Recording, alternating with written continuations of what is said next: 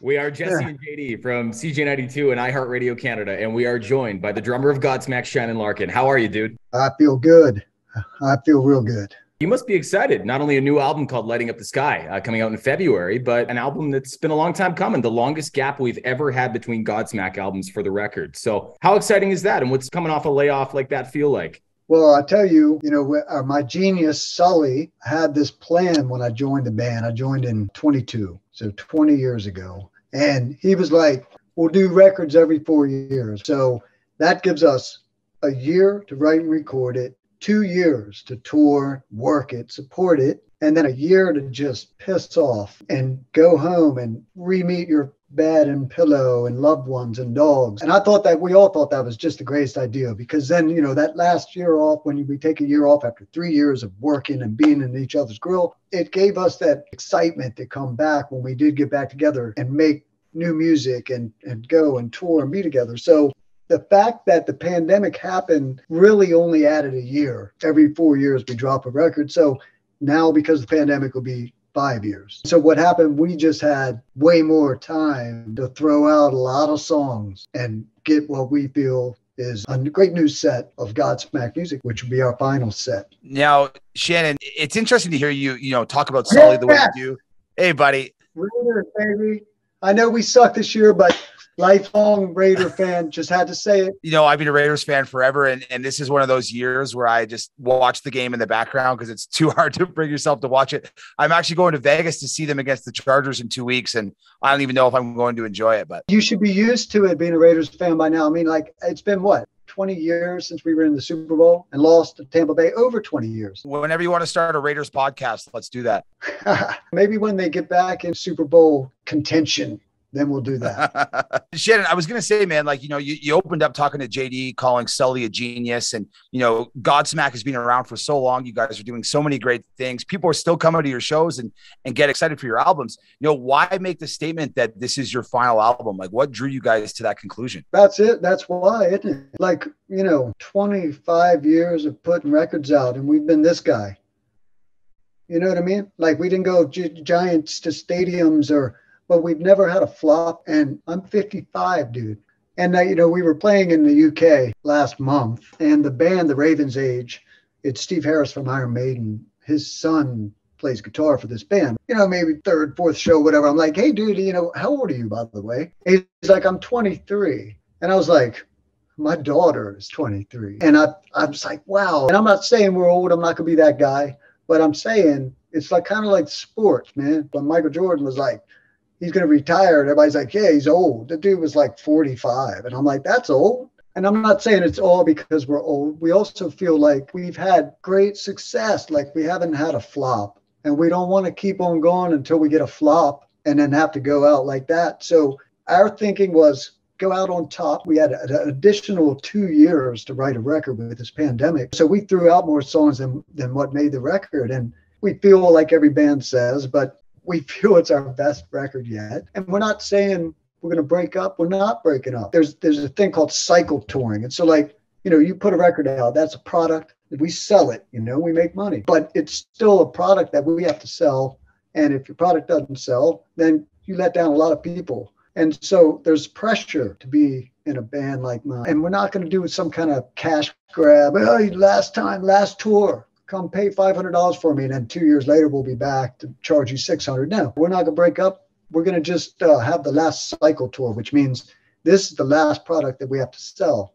And it makes sense to us because we only play an hour and a half, hour to 2 hours in there. And after every show, when we talk to our fans, they're like, why didn't you play this song? Why didn't you play this song? And we're like, we only have so much time. So over 25 years, we have too many hits that our fans want to hear us play already. And hopefully we're going to get another 2 off this record. I mean, one of them is doing really well right now. And so my point is why keep making records when you're in your mid 50s and risk, not only, getting too old or not selling and letting people down. And so we felt that we want to A, go out on top, and B, remain a band and continue to play and tour Canada, tour the Americas, but on our terms. Now, after this record, in our mid to late 50s where we live right now, You know what I mean? We can play when we feel strong and we know we can represent our music and our band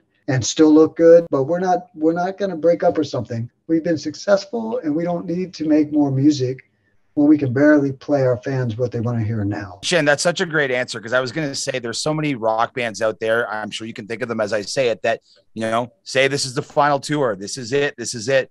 And, 10 years later, they're still doing the final tour, and it kind of, waters down the band. So I'm glad you guys are doing what you're doing. You're not saying this is it. You're just saying no more music, but we're still going to be around. That's pretty cool. You also mentioned all the hits you guys have. And, when you guys do press tours like this, we get all these little promo kits where we start reading about you, and you read things like Godsmack has more top 10 rock songs than bands like the Foo Fighters and Aerosmith.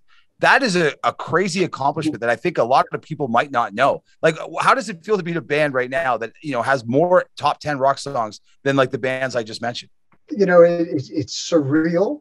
And it's so funny, like Sully writes most of our songs, you know what I mean? And I know the guy for 16, 17 years before I even joined Godsmack. We were friends, and he's not sitting around trying to write hit songs or something. He writes songs. And that's why all of our records sound different. And if you look at the evolution of the band from a more hard rock band than a metal band, which when I joined, we were pretty much metal, touring with Metallica. Yeah. Does that answer that? We'll take it. So. I'm curious about just like Shannon, you alluded to earlier, you're coming up, you're at 2 decades in the band, right? Like there's got to be a ton of gratitude, a lot of reflection that comes with that. Like if you look back on 2 decades of doing the damn thing, like what have you learned along the way? What are your takeaways? Again, it's surreal because I'm a guy that started playing drums young, started playing clubs when I was 13. I'm that dude. I've never worked. I've always played drums. Started playing clubs 13, got signed when I was 20 to Atlantic Records with this band Rothschild, went on to Ugly Kid Joe. Hey man, I've just been doing it. And so 21 years ago, yeah, it was Godsmack. And so looking back now at the strife and pain from this machine music business that I'm in, and I chose me or whatever it was, somehow ended up in, it was all worth it because of Godsmack and Sully Arna and Tony Mambola, Robbie Merrill. These guys are like my brothers, and I can't believe it, honestly, dude. I mean, I'm looking at you right now. I can't believe it. I can't believe how good our last record did, let alone all these records. So all the reflection back on these past years is just, it's been surreal, man. I can't even believe it. I can't believe it. You alluded to, starting to play the drums, at a young age. And that's actually perfect because I wanted to ask you about that. We work at a radio station called CJ92, and we've got this program this Christmas called 92 Guitars for 92 Kids, where we're getting, a bunch of free guitars to kids who normally couldn't afford them. And I wanted to ask you, whether it's about your first drum kit, I don't know if you played guitar growing up too, but just like the power of the gift of music and what that can mean to a kid, because it obviously meant a lot to you. Yeah, man. And my parents they weren't musicians, but they were very musical. And I remember my dad would always be like, yeah, after dinner, he would take my sister and my mom and I downstairs to the den where he'd have records and he'd turn music up. And my mom and dad would dance, and me and my sister would sing along. All these early influences, from the Beatles and Stones and Elvis, on my mom's side, to Hank Williams and Johnny Cash and Willie Nelson, all the 60s doo-wop stuff that my dad listened to. And so he would always play this stuff for us. And it wasn't until I think it was like 7 or 8 years old that I discovered Kiss. And that did it. I saw Kiss, and man, I was like, oh my God, I want to do that. And then shortly after that, it was AC/DC, right? But I still didn't know I was going to be a drummer. I didn't have any interest in guitar or drums really until my sister, and she gave me Rush Hemispheres, right? And she said, your music's whack, listen to this, because she wasn't a big Kiss fan or whatever. But my sister's like, you got to check this record out. And I listened to Neil Peart, and I listened to Rush Hemispheres. I was like 8, maybe 9. And my God, I was like, drums. For some reason, I was like, drums, that drummer, what is this? And so I wore that record out. I still have that record. It has my sister wrote her name on it. I wore it out. She's like, where's my Rush record? I tell you, bring it right out. What do you got next? She gives me Zeppelin 2.